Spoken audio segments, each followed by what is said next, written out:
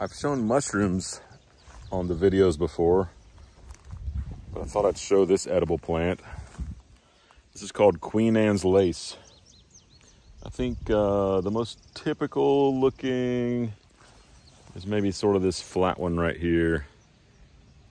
It's an easy way to identify it. It's lacy.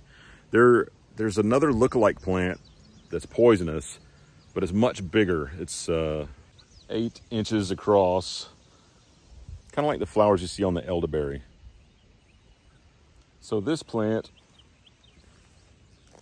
you pull it up and you eat the roots. If we wash them off really good, they look nicer, but it tastes like carrots. It has kind of a carrot root.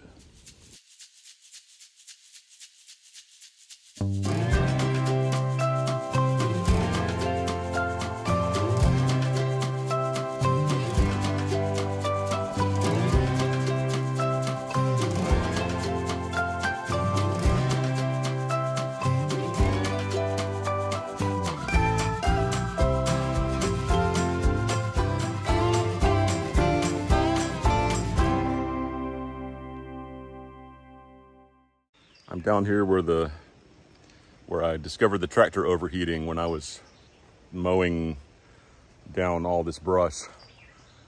And we have been saving some of these elderberries. And here's one right here that's loaded with berries. You can see all those berries, and then up here there's berries all over everything. I understand the birds go kind of crazy on them. Wow, this is a muscadine vine. It's got some kind of crazy disease. We need to cut that down.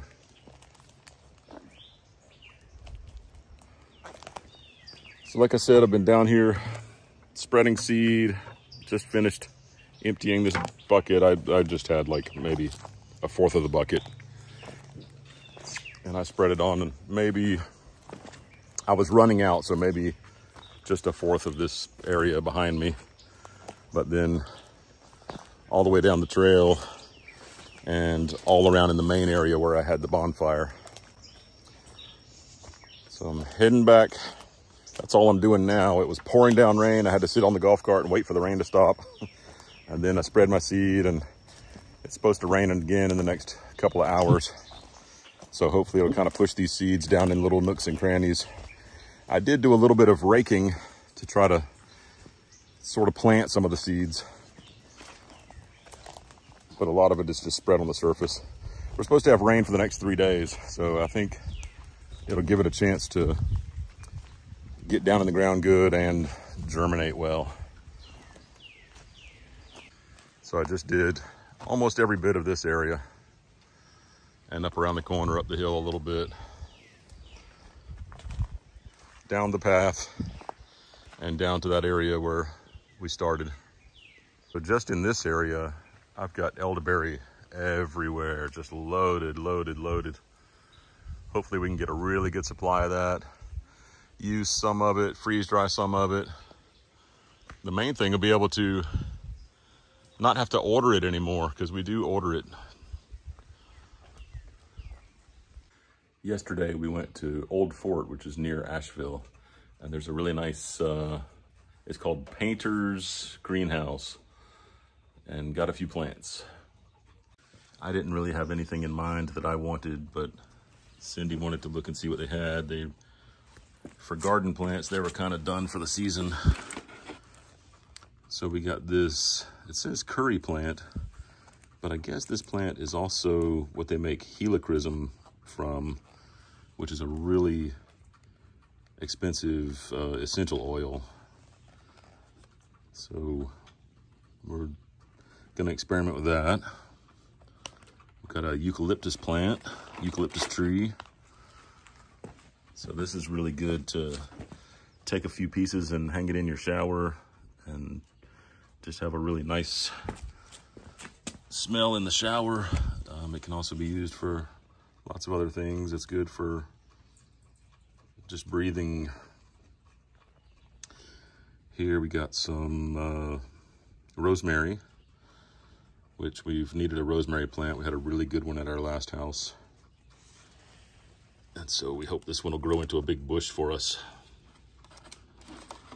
We use it for cooking. And then a pumpkin plant, you can see sort of the big leaves tangled in here. This one, I don't remember what this was.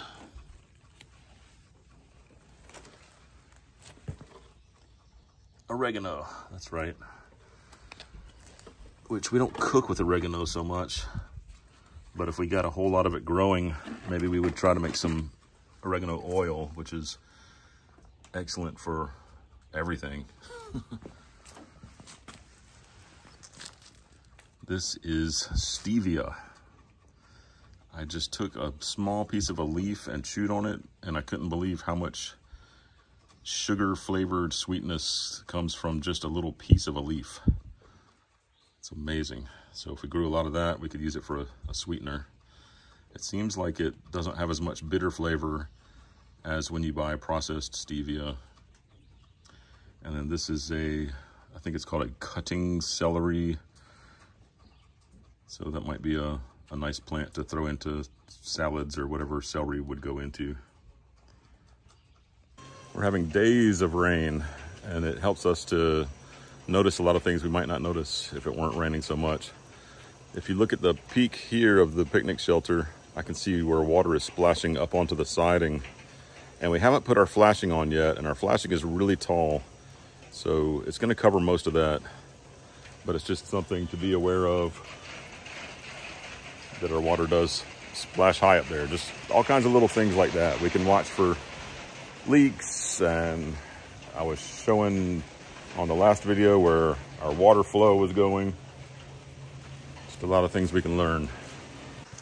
Something else, yesterday, Kimra gave us a call. We were about half an hour away from here.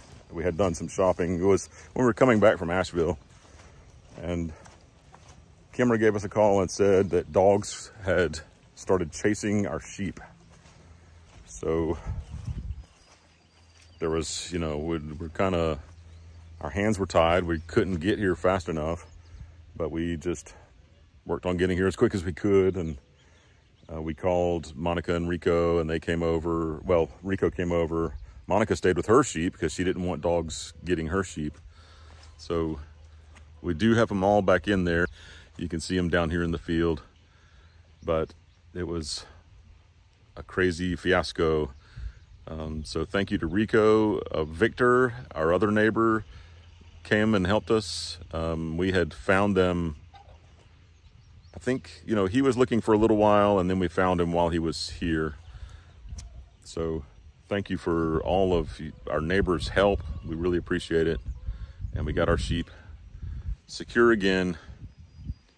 The dogs just ran off, and we don't know where they went, but we might have to talk to another neighbor to keep their dogs secure, because we can't have them attacking our sheep. They had run down in the woods this way, and they kind of ended up sort of out that way on another piece of property where no one has a house and no fencing or anything. So it was kind of easy to get them and bring them back. But they were just standing there in the woods once they weren't being chased anymore, just finding things to eat. But they were a little out of sorts. They didn't come to us very easily.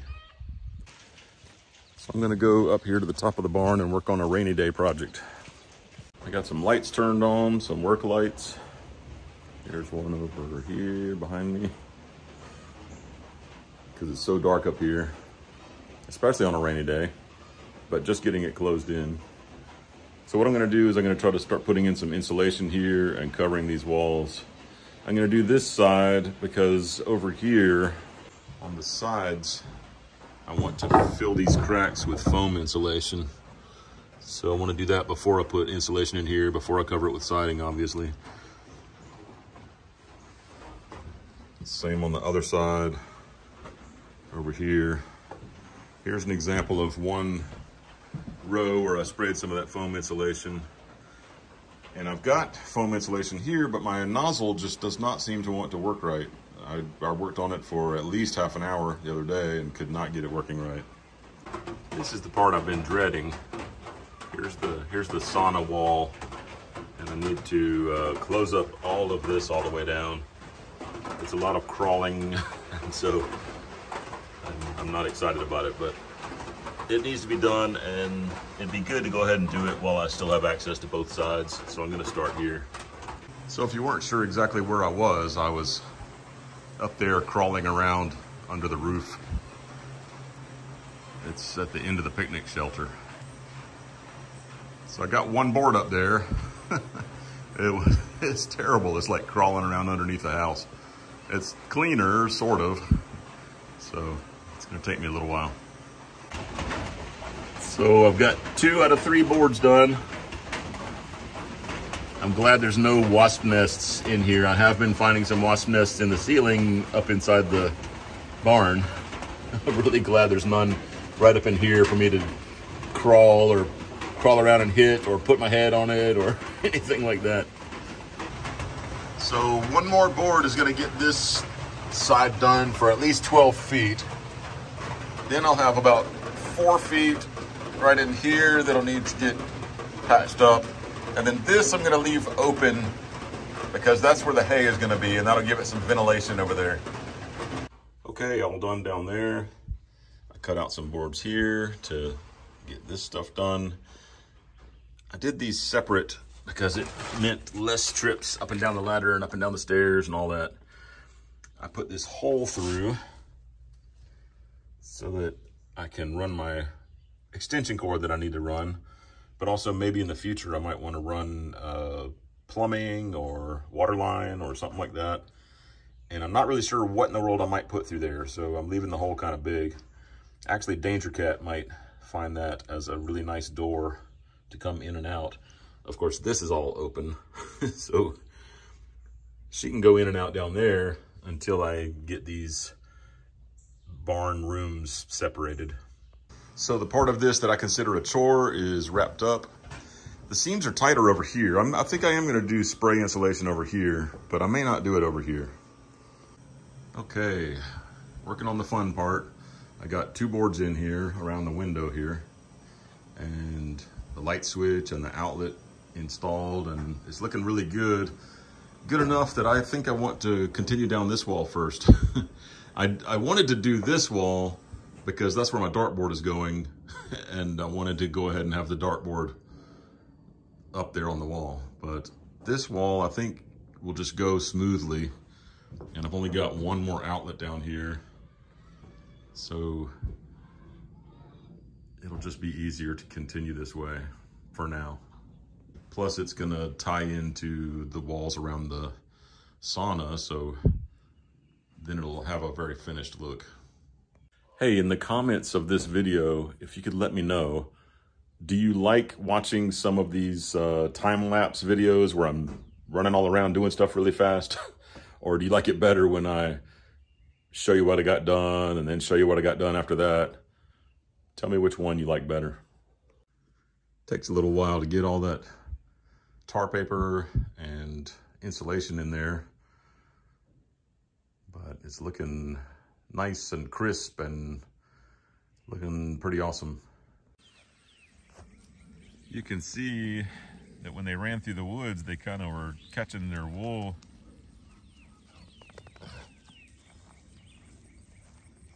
kind of around their necks and stuff. It was kind of shredding up their wool. Let's see. Around your neck it's a little worn out. You got some stuff hanging off your neck.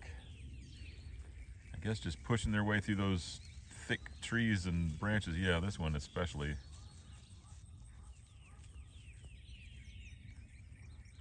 Berries are starting. We went down here along the edge of the trees and picked some berries this morning. And also the blueberries. With all the rain, some of the blueberries are splitting open. A lot of them are just, here's one. So you can see that one right there split open. So a lot of bees are getting in here too. But we're getting a few. Oh, that one's too red. I hate it when you pick ones that are not ready yet. They're a little bit tart. but they're good.